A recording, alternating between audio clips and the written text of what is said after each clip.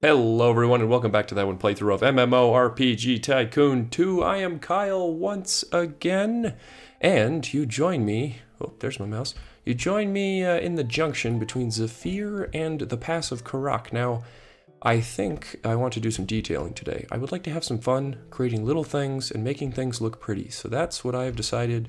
Today's episode is gonna, well, actually, it's not going to start there. What am I saying? We're going to start with some corrections on some player classes real quick. Sorry, I lied to start with. And then we'll move over to this segment right here. I want to work on the kind of transition between the two zones to start with. I've got a pretty cool idea. Hopefully I can execute.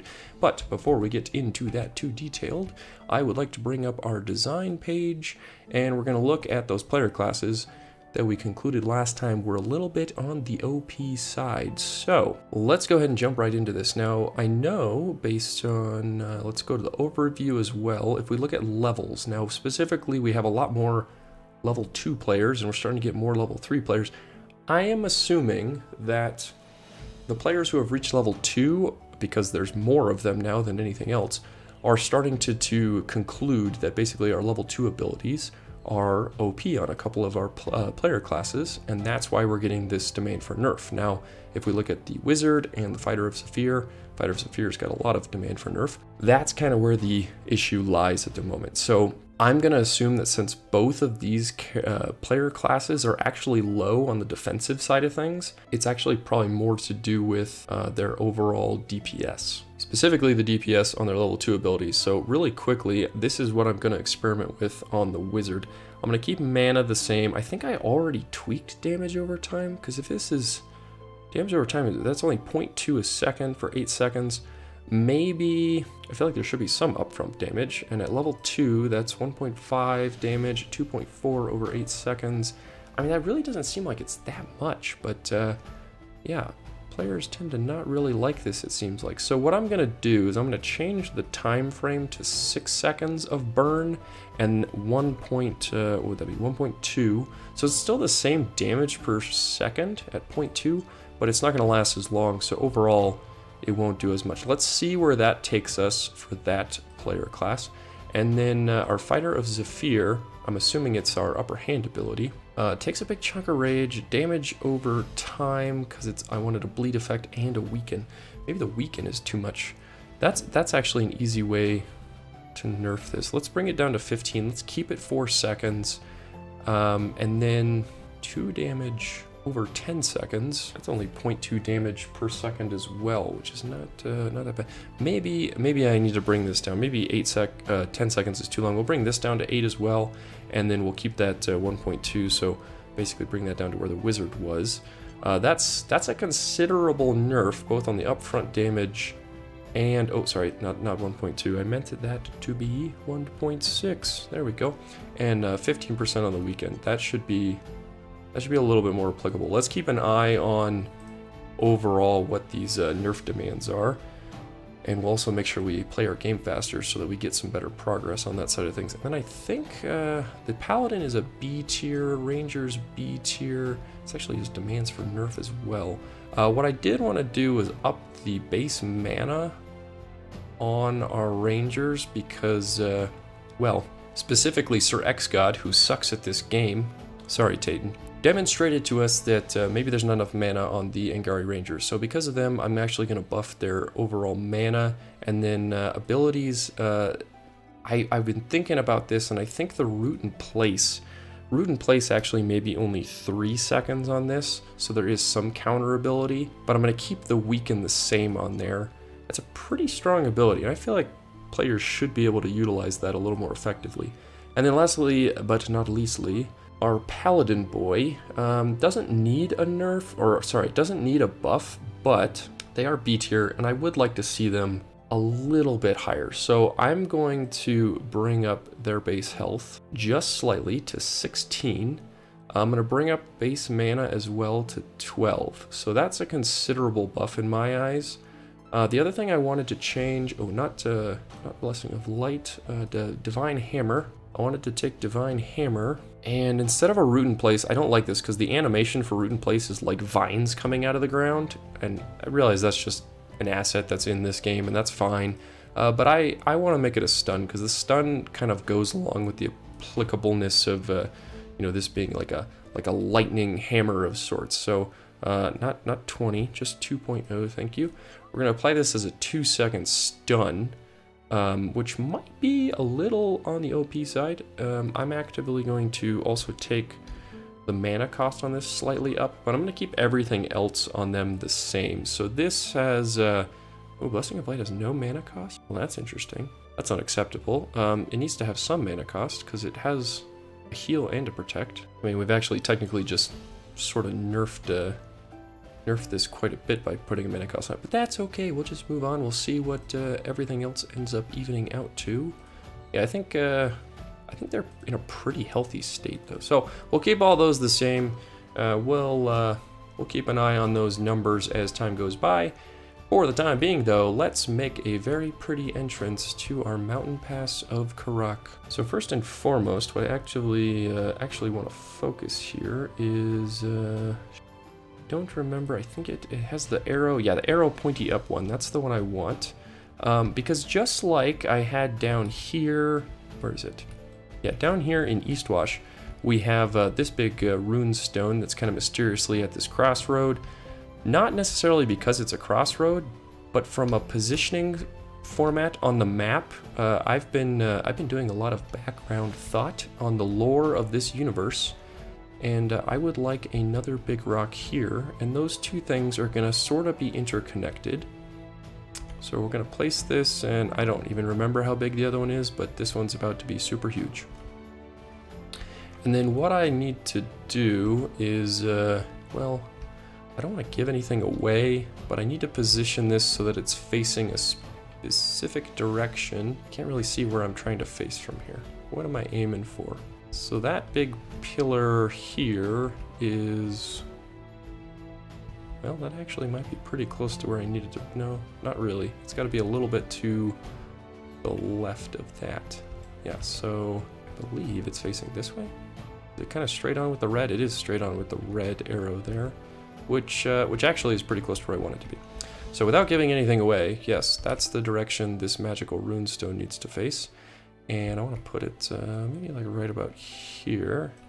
And then just like the other one, we'll give it some character, I think, and give it a little tilt maybe like that. And then let's have it like really leaning forward, kind of over the road, sort of slightly, kind of precarious looking. And then we need to add some more things. Can I, how big can this be? And can I make it a tunnel? I don't know, it might not be, could make it a tunnel, but that would have to be super big, and I don't want it that big. Sir X God has logged in. Oh, here we go. The games have started once again.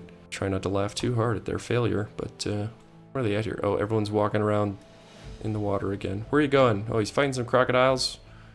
And he killed a crocodile. Congratulations, Sir X God. Now, his player class did get a little bit of a buff, so hopefully he does a little bit better than he has now. Oh, fighting 2, 3, 4 crocodiles. Oh, he's kiting them now. Oh, he's got, ooh, oh, never mind, died. Okay, well, let's just move on from that, because, let's be honest, we can only watch him die so many times.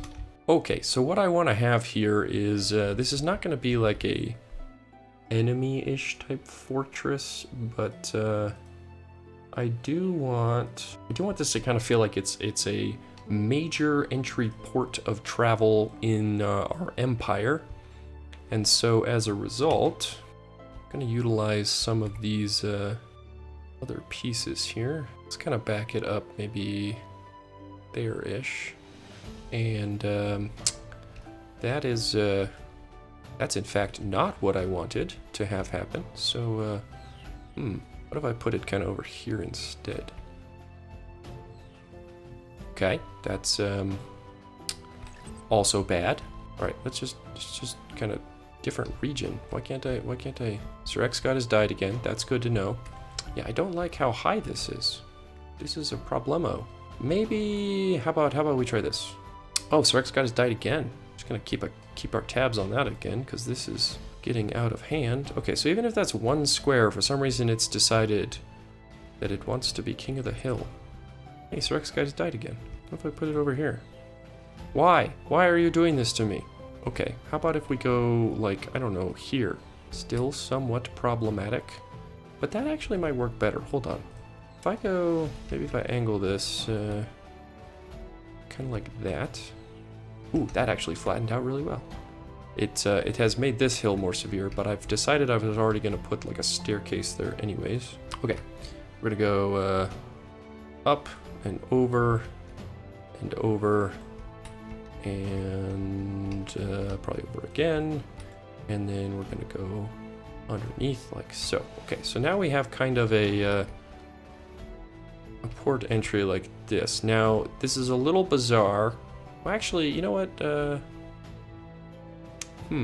Maybe I need to reapproach exactly what I'm aiming for the result of this. Okay. I'm actually thinking maybe it should go down here. So let's just put that there. Oh, that actually decided to play nicely. And then let's go up, over, so that we can get, come on, over the road. Ooh, that's not, it's not ideal. Srex God has logged out. Okay, so if this is, hold on. Wait, can I? Well, that was unexpected. I didn't know I could just place it on the road like that. Well, this actually helps us, because now I can just go like bada bing, bada boom, bam, and kablam. And now I've got like a singular doorway kind of situation here, and then I can take this out this direction, kind of close to the mountains, but not too close, without it disrupting too much. And then let's go and take it out this way. That way we've got kind of like an entrance to the mountain pass, like a port of entry sort of, because this is like a major part of the empire, and strategically, you know, if an army had to travel to the main city to try and take it, it'd have to pass through here. So you've got to have like little choke points to take advantage of. Obviously, Zephyr, I've concluded, is part of our empire as well, but then you've got a dividing line kind of here along the river where it's like, you know, the Angari Empire kind of borders close to that as well. Now, they are allied technically because all of our factions and player classes are working together, but they are technically two separate social and cultural entities. Okay, so we'll kind of start with that. I think I actually like the way the little wood terraces are up on top here, like it's a little guard entry point. And then I need to create a segment through here where, you know, the players won't pass through. So we're gonna cover this with some rock. Let's flatten this, and then we'll kind of start to create some segments through here. Blow this up. How big is too big? Guess if I position it into the rock enough, I can make a pass that the what's it called? The hot air balloon can pass through. So let's shrink this down a little bit. I need to, okay, that hits that a little bit, so that's not good. Maybe if I go a little bit to the side and then drop.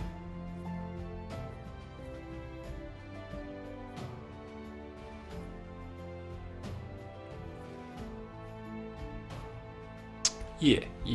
And then we can kind of go make it so it looks like this is kind of built into the rock.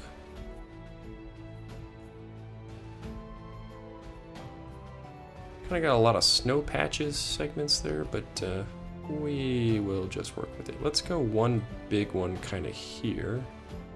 See how far I can sink this. Yeah, that'll work. So now we still have a segment where our hot air balloon can go over, and then what we need to do is create a wall inside of there. We'll just use our nice little simple wood wall, and oh boy, this is gonna be tough to find. Maybe I just kind of go, yeah, from down here. Let's go here, and then I guess in a perfect world I could just take it down this way, and then that's, yeah, if I just kind of go that, And then got a mountain right there. So if I just kind of take this right up to there, and then if I snap to wherever the start was over here, then I can just kind of go up the side, snap to there, but then please don't snap to anything else. Thank you. Go, so it's hidden to about there, and then let's take it up. Basically, again, to where it says untraversable terrain, to there. Okay, so this should not have players go through it now. Too dangerous to go up that way, you have to go through this way, but if you pay for the expensive hot air balloon, you get to bypass all that. Fantastic stuff. All right, now I need to clean this up in here a little bit. I'm gonna grab these trees, and what I'm gonna do is kind of have them start to fade out. We'll put like a couple small ones in here. Go up a tier, in there. Maybe up on the hill here. Oh shoot, I gotta remember that there's a hot air balloon. Which means I might have to move this one. So I want to have that definitely transfer, kind of like filter through, like there's other stuff going on.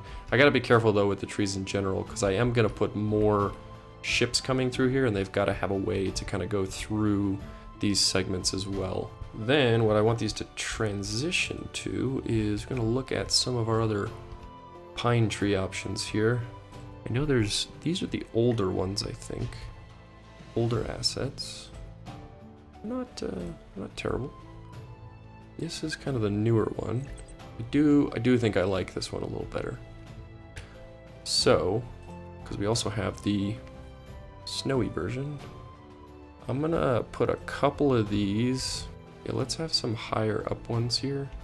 Because if you put small trees really high up, it actually makes it look like it's a lot higher than it actually is. And then you put taller ones if you can get away with kind of lower. So it creates an optical illusion, essentially, like, you know, the bigger trees up close make it look like obviously they're even closer. And then the really tiny trees way up there make it look like it's really far away. So we'll kind of strategically place some of these. Not too many, because I want it to feel like it's, you know, a rocky cliff. Okay, and then we'll throw in some of the non-snowy ones.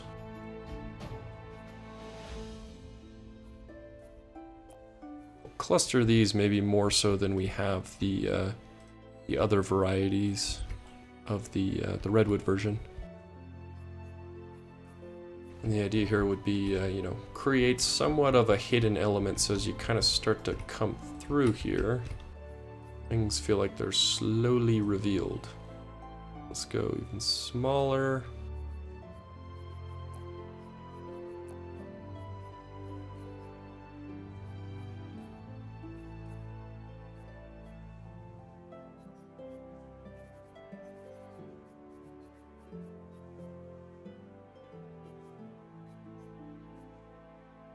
Yeah, that's starting to feel a little better. Like, it should feel like you go from like semi-loosely dense forest that kind of transitions into the sandy bits. We'll have to figure out some more stuff to kind of place in here, but then as you move out of the redwoods, it starts to get denser into the pines, and then the snow starts falling, and we're gonna enter our little valley here.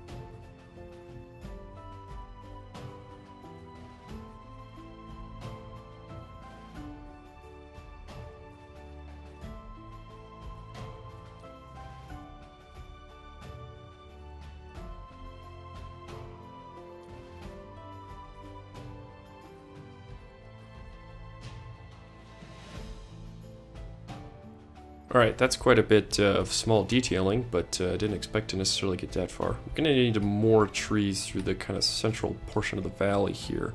I do like what I'm getting at with the cliff sides here. Oh, I'm going to have to fix that a little bit. There's a little crevice here. Yeah, so I want to keep doing some more cliff sides with this segment here. Kind of make it narrow a little bit.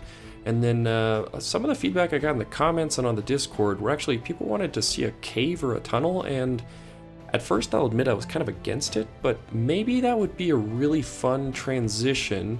Not a big one, but like a very short kind of like you enter a cave when there's still some grass, a short cave, and then you kind of pop out right here into this dense snowy pass, like a good little transition point. So maybe I'll work on that next a little bit. Well, that's actually not what I ended up working on next. I had a quick thought about building more bridges using the teleporters, and why I hadn't decided to try and build a modular building around the teleporter like I've been doing with not bridges, like bridges now, but like I've been doing with roads and other things, because yeah, it just seemed like it should have been a logical choice early on. So here you can see I'm putting together some modular buildings. We're gonna build over the top of the teleporters, cover them up, and then bada bing, bada boom, they're hidden. So now I could actually work on a bridge. I also obviously tried to make sure that I got rid of some of the conflict with the airship kind of getting in the way, making sure it wasn't running into buildings and whatnot. So, and then I actually had an upgrade, so we'll go ahead and add that. I think I did AstroTurf. I think I click on, yeah. No, hugs, no, I don't think I did hugs. There you go. Yeah, there it is. Oh, fluff. Sorry, I did fluff. Yikes. So go ahead and release that, and then yeah, I keep checking the airship just to make sure that it's not going to run into anything. And then the overall goal here was I wanted to create a little bit different bridge compared to the ones I did last time. So I took the watchtower asset, decided to put that at the base, kind of use it as a support in the middle of the bridge. So it's going to have a little bit different of a look compared to the last ones. Kind of then take a table, shoot that off the end a little bit so there's support coming off there. And then I use the shipwreck mast again, like I've been using all over the place in this playthrough. Kind of give it a little bit of a visual support there. And then from there, yep, still checking the airship. I think I moved the building. Yeah, I moved the building a little bit more. And this is where I ran into an issue because it kept moving the ground up really high. And I wanted to make sure that the airship wasn't going to run into the bridge, the watchtower, the arid kind of landmark tower over there as well. Gave me a lot of trouble. Eventually, I think I got it to a spot that kind of worked and finagled it a little bit more, but yeah, overall it took some time, but got that in a comfortable spot.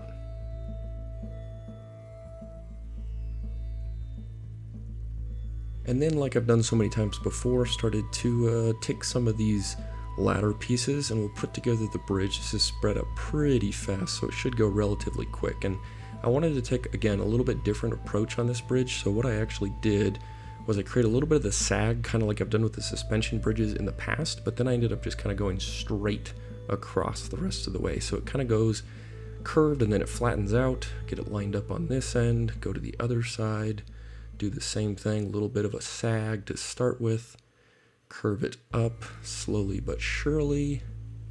Obviously this takes some time, so it's actually kind of nice to just speed up the build and then just talk over it like this. Get it connected to that building. Looking pretty good so far. I started experimenting with deleting some of the sides of the building here, and it actually messed with the, you can see the ladders were moving up and down, so I figured, okay, you know what, it's fine the way it is, let's not break it. Let's add some supports with the rocks here so it looks like it's a little more aesthetically pleasing.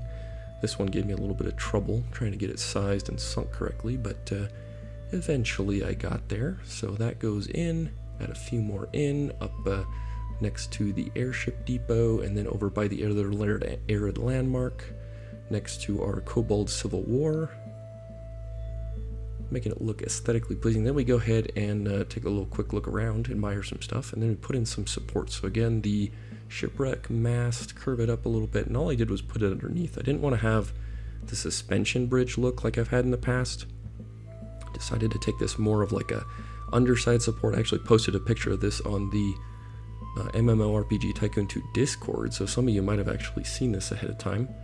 So a little spoiler there, I guess. Get the other side taken care of here, line it up, And yeah, I was actually really pleased with how this bridge came out. It was pretty easy to make, less time consuming than trying to put all of those little chain pieces in there like I've done on other builds. And yeah, it still looked really good, like it was well supported. There's no handrails on it, but you know, that's part of the precariousness of it. And we can see a nice little look around here. So good use of the watchtower, I thought, to kind of give it some other function. And now we have a bridge that goes to the other region, to the west of Eastwatch, which we haven't really sent any players to yet. But nonetheless, yeah, looking pretty good. I was pleased with how this came out and didn't take very long.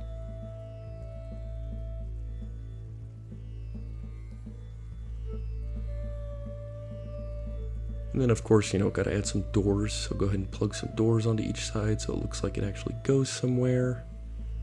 All of the bridges, by the way, I just made the teleport cost 0 gold, so that way there's no, you know, conflict of trying to pay your way across. It's just kind of like go use the bridge, basically. And then I finally decided to go over, okay, let's go ahead and work on some more of these rock assets over in our mountain pass. Kind of built this up, and what I wanted to do was create kind of an archway. So I kind of stacked the rocks up high on each side. I'm building a little bit of a cave system on that right side there, and then the archway, I used some of these main rocks to start with.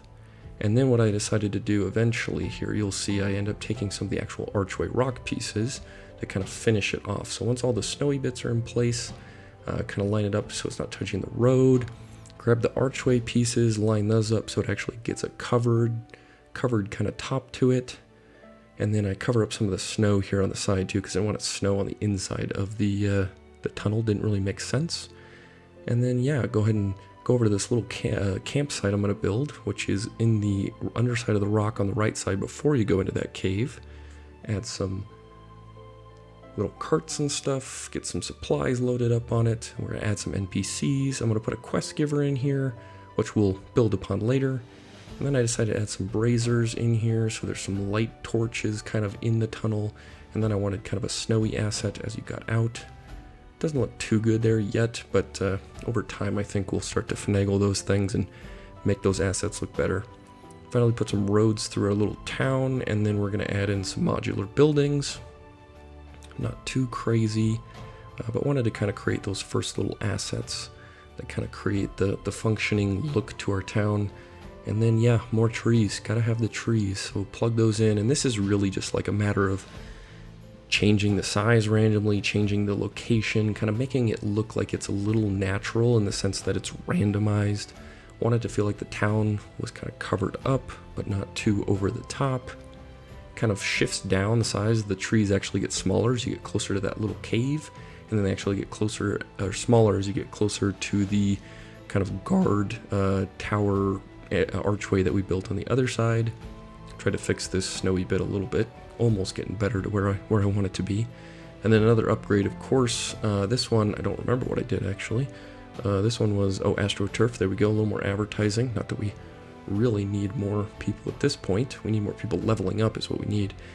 And then last but certainly not least, went through and added some snow on top of those arch pieces so that way it looked like it aesthetically fit everything else. And there it is, yeah, the beginning of our snowy town, kind of mountain village leading into our tunnel here, kind of going through, and then it's going to open up into the first portion of our mountain pass. So yeah, this will be pretty fun to build out. I'm thinking this is going to be, you know, a lot of different build episodes to kind of start with before we really figure out what we're going to do quest-wise.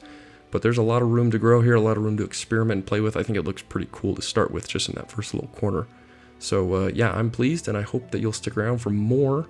If you enjoy this kind of commentary over the top of the builds, let me know too, because I can do more of that. But until next time, I'm Kyle. This has been that one playthrough of MMORPG Tycoon 2. And I will see you in the next episode. Have a good day.